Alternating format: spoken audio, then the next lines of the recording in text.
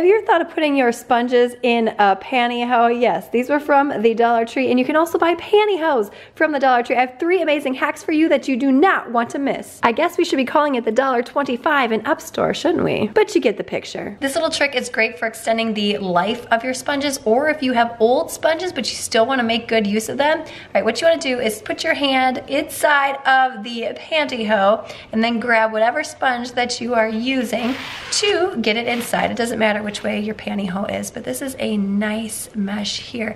You can see this side is a little bit abrasive on the sponge, and this side it's dried out, it's a little bit crusty. I'm just gonna turn this one inside out. Now you certainly can cut this, that's what I'm gonna do here today, and I can reuse this for a later project. Speaking of Dollar Tree, these are one of my favorite kitchen scissors from what used to be the actual Dollar Tree. They work the best. I'm a lefty here, so if you see me cutting kind of weird, that's why. Now you can leave this end open, or you can just tie it off if you want to. I'm gonna go ahead and do that. Look at this fun little thing that we have here. I'm gonna go ahead and just wrap this around my hand like so. You have a nice grip on your sponge to do some amazing things. I just have some warm water right here. I did not even put any soap on here. Nope, not a cinch. Now you can see here on our headlight we have a few bugs. We're just gonna go ahead and give that a quick wash here. Again, no soap required because of this nice mesh on the pantyhose. You can clean all your favorite things, windows, mirrors, scratch-free, my friend, and super effective. This next one, I love this one. How about your sink or stainless steel sink? Do you see this white stuff right here?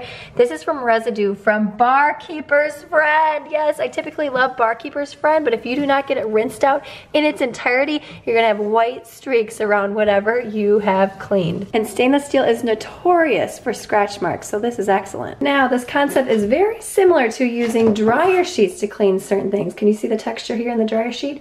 Pretty similar here to the pantyhose or tight sans all the chemicals that are on these dryer sheets. Although these do smell amazing. With 4 kids, we take a lot of baths around here. In fact, you could just keep this in your bathroom. When you're done with your bath, you can just go in with your sponge. Super quick, no more pink scum or residue for you. Ta-da! Now when your friends and family come over and they're like, what is going on in your bathtub? You're gonna show them and they're gonna say, you are a genius. And when you're all done, just go ahead and take your sponge out and it will look like brand new all the time. You can even buy those really cheap Dollar Tree ones, you know, when you get like a stack of 20, yep. Now, if you're looking for a mind-blowing pantyhose trick when it comes to your garbage, click the video on screen now, thumbs up, subscribe, and I'll see you, my friend, in the next one.